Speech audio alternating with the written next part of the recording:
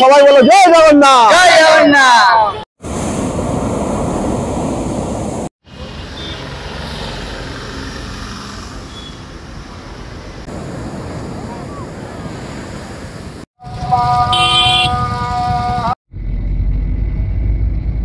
ক্যানভাসের বেস্ট আছে, খুবই ডিটেইলড কাজ। জগন্নাথ আছে, কৃষ্ণের কাহিনীটা আছে। সুপ্রভাত, সকলকে স্বাগত জানাই একটা নতুন দিনে। এখন বাজে সকাল 6:50। আমরা ভেবেছিলাম যে সানরাইজ দেখবো, কিন্তু এত মেঘলা আকাশে সূর্যি মামার আর দেখা যাচ্ছে না। আমার পেছনে যদি দেখেন 6:50 পুরো একদম পুরী সি বিচ, লোকে লোকারণ্য, আর সমুদ্র অনেকটা উঠে এসছে। কালকে অমাবস্যা, ওই জন্য বোধহয় সম্ভবত এটা হয়েছে। তো শুরুতে আমি একাই বেরিয়ে যাচ্ছিলাম, কারণ কেউ ঘুম থেকে উঠছিল না। শেষ অবধি সুমন আমাকে হুট করে বেরিয়ে যাওয়ার পর ফোন করে বলে যে ও আসছে। তো সুমন আমার সাথে এসছে, পেছনে কোথাও আটকে গেছে হয়তো। ডে 2 এর শুরু করছি মর্নিং ওয়াক দিয়ে, সঙ্গে থাকুন। মর্নিং ওয়াক করতে করতে সুমন আর আমি হেঁটে পৌঁছে গেলাম গোল্ডেন বিচে। গোল্ডেন বিচ স্বর্গদ্বার থেকে প্রায় 1.5 কিলোমিটার মতন দূরে ছিল। তো আমরা যেহেতু সকালবেলা উঠেছি এবং হাঁটার সেই এক্সাইটমেন্টটা ছিল, তাই আমরা বুঝতেই পারিনি যে হাঁটতে হাঁটতে কখন আমাদের 1.5 কিলোমিটার পার হয়ে গেল। গোল্ডেন বিচ খুবই ওয়েল অর্গানাইজড। এখানে টিকিট কাউন্টারে আপনারা টিকিট কেটে ভেতরে ঢুকতে পারেন। টিকিটের মূল্য টিকিট কাউন্টারের সামনে একদম টাঙিয়ে দেওয়া আছে, আপনাদেরকে দেখাচ্ছি এক্ষুনি। এই হলো আপনাদের এন্ট্রি ফি।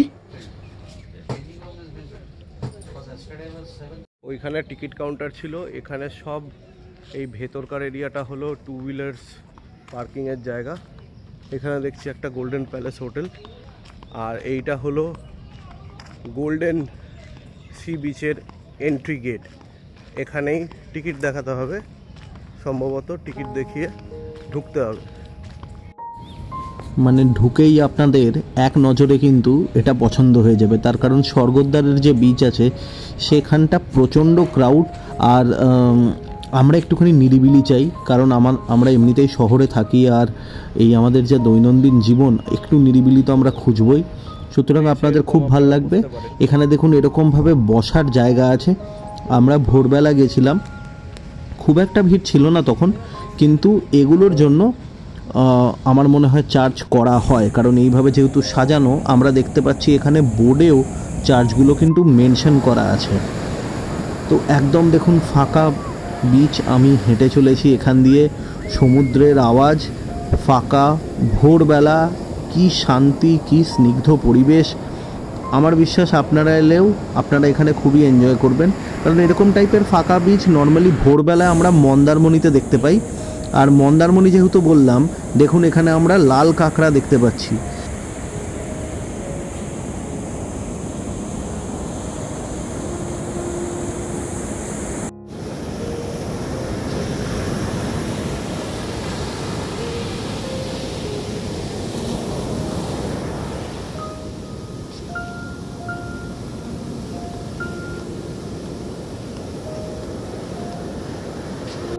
সুমনও আমার সাথে সাথে বিচের পাশ দিয়ে হেঁটে খুব মজা পেল ভোরবেলায়।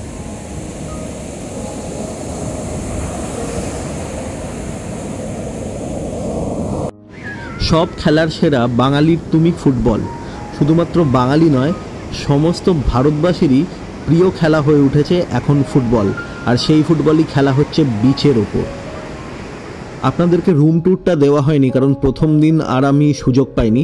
তো এই দেখুন ঢুকেই একটা আয়না, এই হলো আমাদের বেড, একটা কাবার্ড আছে, এখানে এসি, আর এইখানটা হলো ব্যালকনি, আর এইটা হলো ওয়াশরুম। ওয়াশরুমে গিজার আছে, মোটামুটি পরিষ্কার। রুম খুব একটা বড় নয়, কিন্তু সুন্দর। দুপুরবেলা লাঞ্চ করে নেবার পর আমরা অটো ধরে যাই জগন্নাথ মন্দিরের দিকে।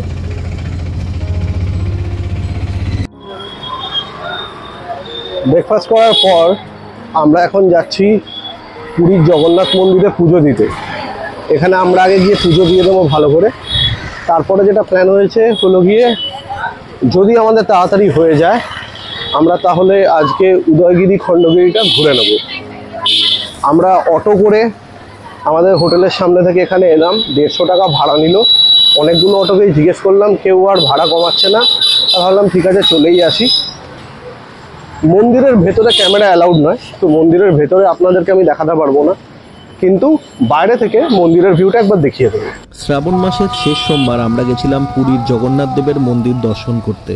এবার যেহেতু এটা শেষ সোমবার শ্রাবণ মাসের, খুবই শুভ দিন এটা, কিন্তু মাথায় আবার এটাও চলছিল যে কতটা ভিড় হবে। তো এই রকম জায়গায় থেকে আমরা ঠিক বুঝে উঠতে পারছিলাম না যে আমরা কখন পুজো দিতে পারবো, কারণ মোটামুটি যা মনে হচ্ছিল 3 থেকে 4 ঘন্টা তো আরামসে লেগে যাবে আমাদের ঢুকে পুজো দিতে। এই দেখুন বাইরে থেকে আপনাদেরকে মন্দির আমরা দেখিয়ে দিচ্ছি, কিন্তু তারপরে আমরা ঘুরে দেখি যে লাইন সেটা অনেক দূর পর্যন্ত চলে গেছে, এবং জিজ্ঞেস করাতে আমরা তখন জানতে পারি যে এই লাইন আজকের সকালের নয়, কালকে রাত্রিরে যারা লাইন দিয়েছে তারাও এখন অবধি দর্শন করে উঠতে পারেনি। তাই আমরা প্ল্যানটা একটু পোস্টপন করলাম। দর্শন আমরা এখন অবধি করতে পারিনি কারণ প্রচণ্ড ভিড় জগন্নাথ মন্দিরে। তো আমরা এলাম খাজা নিতে। খাজা নিচ্ছি আমরা, এই দেখুন, নুরুসিংহ থেকে। নুরুসিংহ এখানে দুটো দোকান আছে, প্রচুর ডুপ্লিকেট দোকানও আছে। হ্যাঁ, তো এরা বেসিক্যালি দুই ভাই। এই দেখুন, ওল্ড নুরুসিংহ সুইট, যেটা হলো পিপি প্যালেস আর পদ্মিনী লজের ঠিক উল্টো দিকে। খুব ভালো ব্যবহার ওদের এবং জিনিসটাও ভালো, এখানে আপনারা আসতে পারেন। প্রচণ্ড গরম, প্রচণ্ড গরম। আমরা খাজা কিনে হোটেলে চলে এসেছি। এখন শুধু আমি আর সুমন যাচ্ছি রঘুরাজপুর আর্ট ভিলেজে। এখানে বিভিন্ন রকম সুন্দর হাতের কাজ হয়। পুরী থেকে 10 কিলোমিটার দূরে। দেখালো বাইক আর আধা ঘন্টা লাগবে, তো আমরা সেদিকেই যাচ্ছি। আর কারুর এনার্জি নেই। আয়ুষ, সন্দীপন, অসিজিৎ ওরা রেস্ট নিচ্ছে এখন, তাই শুধু আমরাই যাচ্ছি। সঙ্গে থাকুন, ওখানে পৌঁছে দেখাচ্ছি। আমি এর আগে পুরী ছোটোবেলা থেকে যতবারই এসেছি আমি কখনো এই লাইট হাউসের দিকে আসিনি, এখানে থাকিও নি। এবারে আমার সম্পূর্ণ এক অন্যরকম অভিজ্ঞতা হয়েছে এবং অভিজ্ঞতাটা খুবই ভালো হয়েছে। তার কারণ হলো লাইট হাউসের দিকটা রাস্তা একদম ফাঁকা থাকে, তো সমুদ্র সৈকতের পাশে গাড়ি চালানোর মজাটাই আলাদা, কারণ এখানে কোনো জ্যামজটের কোনো রকম চান্সই নেই। আপনারা দেখুন, গাড়ি একদম স্মুথলি চলছে, রাস্তা চওড়া, আর এই সুন্দর সমুদ্র সৈকত। আর কি চাই আপনাদের। রঘুরাজপুরে যাবার পথে আমাদের দেখা হয়েছিল ওখানকার এক লোকাল ছেলের সাথে। ও স্কুটি করে আমাদেরকে গাইড করলো ওই গ্রামে নিয়ে যাওয়ার জন্য, কারণ ও বলল ওই গ্রামে ঢোকার আগে অনেকে নাকি মিসগাইড করে বলে যেটা রঘুরাজপুর। তাই আমরা ওর স্কুটি ফলো করলাম। এই হলো রঘুরাজপুর গ্রামের গেট, আর এটা হলো পার্কিং এরিয়া। এখানে আপনারা গাড়ি রেখে গ্রামের মধ্যে ঢুকতে পারেন, কোনো অসুবিধা হবে না। इन्हीं ग्रामेर फाउंडर। ये पट्टोदर आर्ट के लिए फेमस है। इनका नाम है तो डॉक्टर जगन्नाथ महापात्र। अच्छा, डॉक्टर अवार्ड मिला है। अच्छा, इन्हीं जगन्नाथ महापात्र उन्हीं उन्हें कोटिको डांसर कोटिको डांसर गुरुजी আছে। उनका नामটা আছে পদ্মশ্রী মাধুরী চরণ দাস। उनको पद्मश्री अवार्ड मिला है। पद्मश्री माधुरी चरण दास, मागुनी चरण दास, मागुनी चरण दास। वो कोटिको डांस के लिए ये तो पता होगा आपको। केलुचरण महापात्र जो डोना गांगुली का गुरुजी, सौरव गांगुली बीबी मालूम है ना? हाँ हाँ, उनका गुरुजी है ये। अच्छा, पद्म विभूषण उनका मिला है। इन्हीं यही ग्राम में ये भी केलुचरण महापात्र हमारे ग्राम में আছে। उनका पद्म विभूषण अवार्ड मिला है। अच्छा, केलुचरण महापात्र उनका नाम। এই জায়গাটাতে যাবার জন্য আমি খুবই এক্সাইটেড ছিলাম। আমি যখন থেকে জানতে পেরেছি যে এরকম একটা গ্রাম আছে যেখানে এত সুন্দর হাতের কাজ হয়, আমার এক্সাইটমেন্ট একদম চরম লেভেলে ছিল। এবং বিশ্বাস করুন, আমাকে একটুও এখানে হতাশ হতে হয়নি। এখানকার খালি বিভিন্ন রকমের যদি আপনারা চিত্র দেখেন বাড়ির ওপরে আঁকা, আর শুধুমাত্র বাড়ির ওপরে নয়, ভেতরেও ইনারা যেরকম ধরনের চিত্র এঁকেছেন এবং আমাদের বিভিন্ন রকম পৌরাণিক কথা তারা যে তুলে ধরেছেন, এই জিনিস কিন্তু আপনি অন্য কোথাও সচরাচর আপনি দেখতে পাবেন না। খুব ইউনিক, দেখার মতন জায়গা। আমি কিন্তু 100% রেকমেন্ড করব।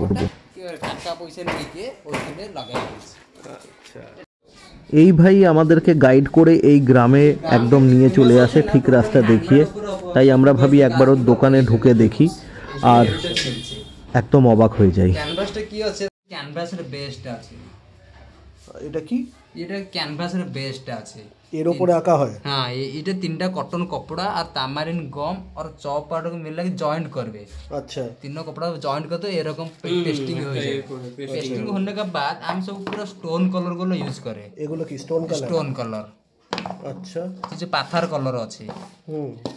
আর এটা হচ্ছে সংটা আছে, সংকর হোয়াইটটা আছে, সমুদ্রের সংটা আছে। আচ্ছা আর দিয়া জ্বলায় না, হ্যাঁ দিয়া রাখবার আমি ঢঙ্কনটা রখি দেবে, ঢঙ্কনের কালারটা লাগি যাবে। আচ্ছা সেই কাজলটা আমি লাইকে আর এই যে গমটা আছে না, গমটা ইউজ করে। ও আচ্ছা এটা আছে ইয়ে রজন। আচ্ছা দাদা তোমার নামটা বলুন। আমার নামটা সত্যনারায়ণ স্বামী আছে। আচ্ছা পট্টচিত্র পেন্টিং আর্টিস্ট। আচ্ছা পট্টচিত্র পেন্টিং আর্টিস্ট। বেশ। আমি একটু এই গ্রামের বিভিন্ন ধরনের যে হস্তশিল্প তার উপরে একটুখানি স্ট্রেচ করছি, একটুখানি বেশি সময় দিচ্ছি, কারণ আমার খুব নজর কেড়েছিল এটা। এখন দেখুন ও দেখাচ্ছে তালপাতার ওপরে ছবি আঁকা। বাহ কি ডিটেইলড, কি আয়রন পেন এইটা দিয়ে খোদাই করে এই কাজগুলো আঁকা হয়। ওনার কাছে কালারটা আছে না, তো কাজলটা ভরা হয়। তো এইটার কি নাম? এই যে তালপাতার উপরে যে করেছো এনগ্রেভিং। আচ্ছা ওনার মধ্যে কৃষ্ণার স্টোরিটা আছে। মানে এখানে তো পাম লিফ এনগ্রেভিং ওরা কি করে করে তার একটা ছোট্ট ডেমো আমাদেরকে দিয়ে দেখালো। সবার আগে এই লোহার পেন্সিল দিয়ে একটুখানি এঁকে নিল, এঁকে নেবার পরে এখানে কালো রং লাগিয়ে তারপরে ঘষে তুলে দেয়। ভালো করে দেখুন, এটা কিন্তু একটা মানে দারুণ অভিজ্ঞতা আমাদের চোখের সামনে দেখার। চাকাটাতে কালো রং ঘষে দিলে, পাতার উপরে পানি দেবে তো কিছু খারাপ হবে না।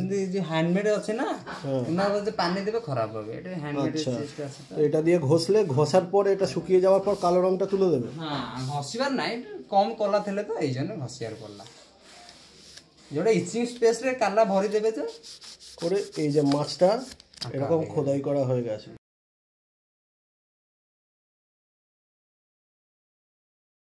খুবই ডিটেইলড কাজ। জগন্নাথ আছে, কৃষ্ণের কাহিনীটা আছে, দোনো সাইড में দশাবতা অনেকগুলো টপিক আছে ওখানে।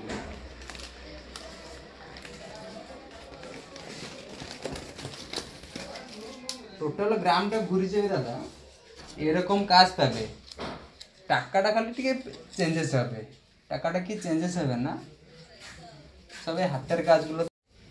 রামায়ণ টপিকটা আছে, দোনো সাইড में দশাবতা। এটা কি হচ্ছে এই উপর থেকে ডান দিকে? কি এই উপর থেকে ডান দিকে এটা কি? এটা বা রামায়ণ টপিকটা স্টার্ট হচ্ছে। রামায়ণটা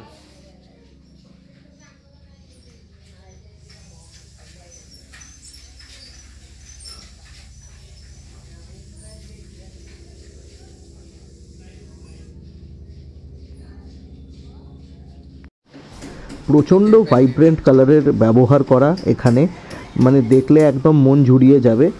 আমরা দেখুন ঘর সাজাই বিভিন্ন রকম জিনিস দিয়ে, এখন তো কত কি বেরিয়ে গেছে, কিন্তু মানে এই সব হাতে বানানো জিনিস দিয়ে যদি আমরা সাজাই তাহলে অন্যরকম দেখতে লাগবে আমাদের বাড়ি। আপনার হাতে ওটা কি আছে? নারকেল আছে, আর এটা হচ্ছে পেপার ম্যাক্স আছে। আচ্ছা এগুলো নিজের হাতে বানানো? নিজের হাতের সব। কালারটা আমি হাতে করে এইসব রঙ দিয়ে। কিরকম সময় লাগে?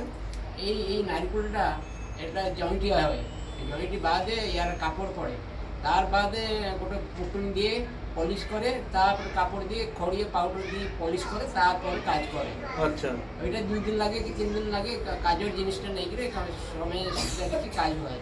দাম কিরকম হয়? এটা ইয়ার দাম আছে 850 টাকা। আচ্ছা এই 2 দিন 3 দিন লাগবে, আমাকে মজুর দিবে না, মজুর দিলে নড়িয়ার দামে আসবে না, কি বিক্রি হয়ে পারে না। অত সময় 800 টাকা বললে। এই গ্রামে কত পরিবার আছে যে আগে ছবি? 160 ঘর। শুধুমাত্র পট্টচিত্র না, এখানে বিভিন্ন রকমের পাথরেরও কাজ হয়। অপূর্ব অপূর্ব কাজ, নিখুঁত।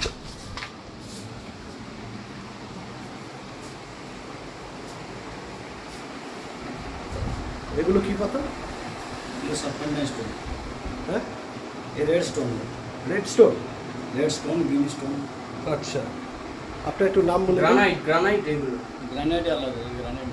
আপনার নাম বলে দিন একটু। চন্দ্রশেখর সোয়াইন। চন্দ্রশেখর সোয়াইন। ও এও তো সোয়াইন ছিল। ও আত্মীয়, রিলেটিভ। কত বছর ধরে কাজ করছি? আমি? হ্যাঁ আমি কত 40 বছর 50 বছর। 40 বছর। বেশ বেশ। রঘুরাজপুর দেখে আমরা একটুখানি বিকেলে বিচে সময় কাটাই আর তারপর যাই জগন্নাথ দেবের দর্শনে। 8:30 বাজে আমরা জগন্নাথ দর্শন করে এই বেরোলাম। আমরা পুজো দিয়েছি, ভোগও নিয়েছি আবার, ঠিক আছে। একদম সময় লাগেনি, কোনো পান্ডা ধরতে হয়নি, কাউকে ধরতে হয়নি, পুরো ফাঁকা ছিল। খুব অল্প সময়ের মধ্যে আমরা গিয়ে নিয়ে চলে এসেছি, তাই তো? ভালো পুজো হয়েছে একদম। সবাই বলো জয় জগন্নাথ, জয় জগন্নাথ। এই রেস্টুরেন্টেই আমরা দুপুরবেলা লাঞ্চ করেছিলাম। রিজনেবল কস্ট এবং খাবার দাবার মোটামুটি ভালো, তাই আমরা ঠিক করি যে ডিনার এখানেই করব। ডিনারের পরে একটু ইচ্ছে করে বিচের কাছাকাছি যাই। লাইট হাউসের একদম অন্য প্রান্তে ফাঁকা, আর এখানটা পুরো একদম নিরিবিলি, হালকা ঝিরিঝিরি বৃষ্টি পড়ছে, দারুণ লাগছিল।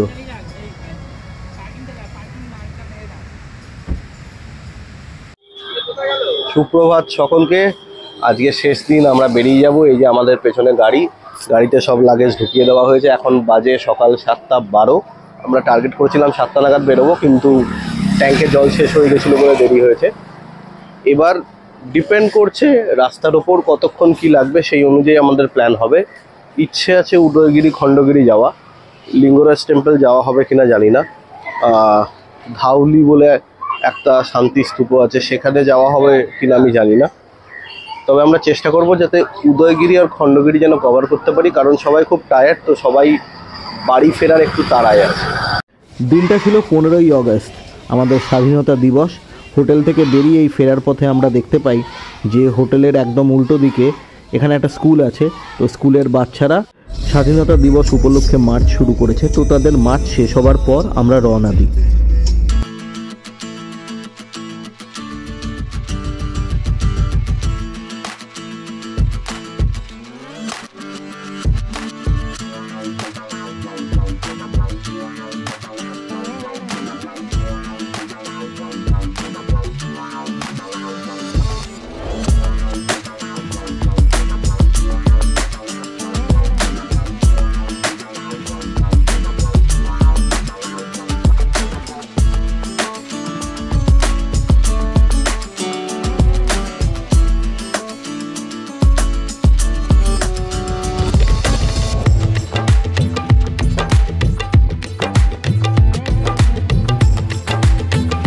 আমরা এসে পৌঁছে যাই ধাউলি শান্তি স্তূপার সামনে। এটা পার্কিং এরিয়া। একদম ওপরে উঠে আপনারা এখানে আরামসে গাড়ি পার্ক করতে পারবেন, আর তারপর আপনারা ওপরে চলে যেতে পারবেন।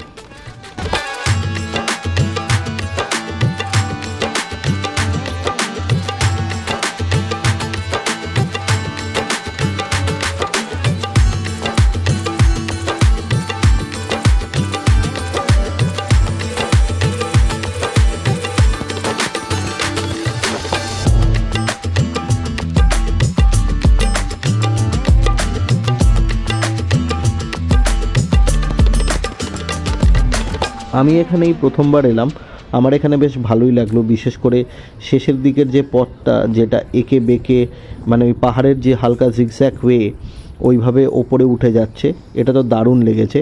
আর সবার শেষে ভাল লাগলো এই সিংহবাবুকে। এবার আমরা আস্তে আস্তে রওনা দিলাম লিঙ্গরাজ টেম্পলের দিকে।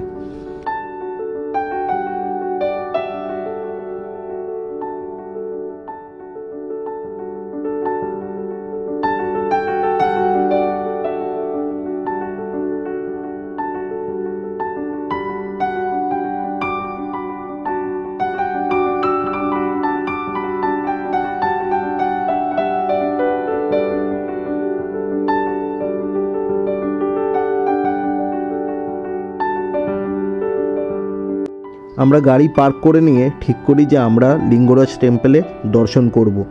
দর্শন করার জন্য মন্দিরে ঢোকার আগে এখানে ফোন আপনাদেরকে জমা রেখে যেতে হবে। ফোন, জুতো সব কিছু আপনারা এখানে জমা রেখে যেতে পারেন। আমরা তাই ভেতরের ছবি আপনাদেরকে দেখাতে পারলাম না।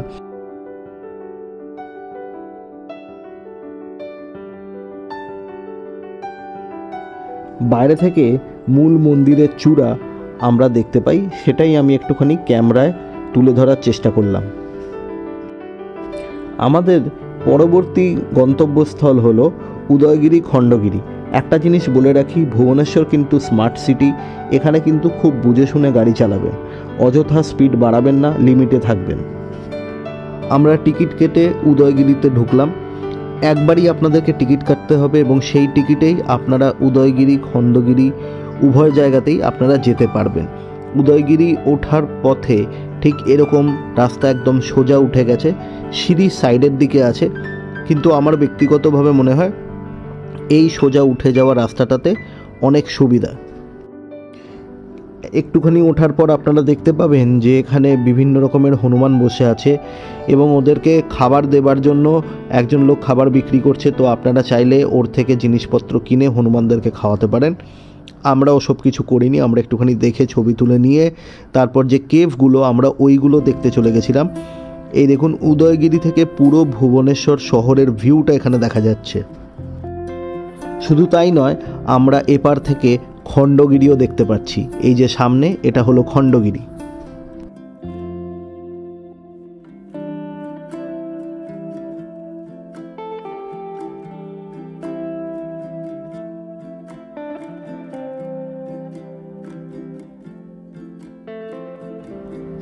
এবার আমরা খণ্ডগিরির দিকে উঠছি।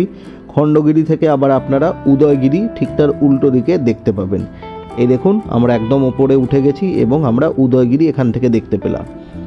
প্রচুর লোক ওপরে উঠছে এবং তারা এখানে দাঁড়িয়ে ফটোশ্যুট করছে।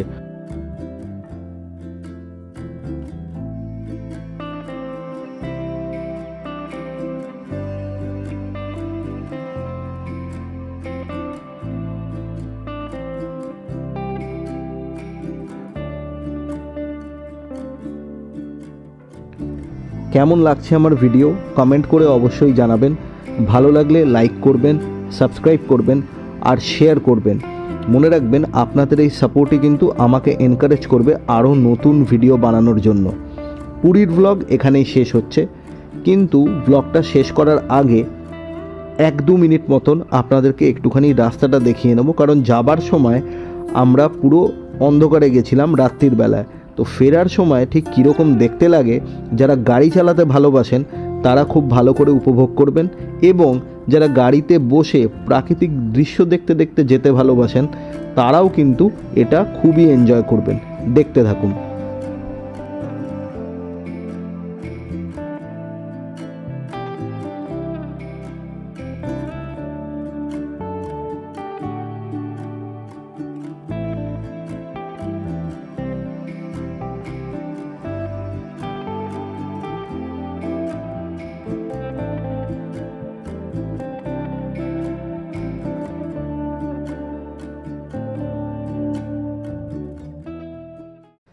শেষ করছি সুমনের ডুগডুগি বাজানো শুনিয়ে। খুব শিগগিরই দেখা হবে পরের ব্লগ নিয়ে। ভালো থাকবেন।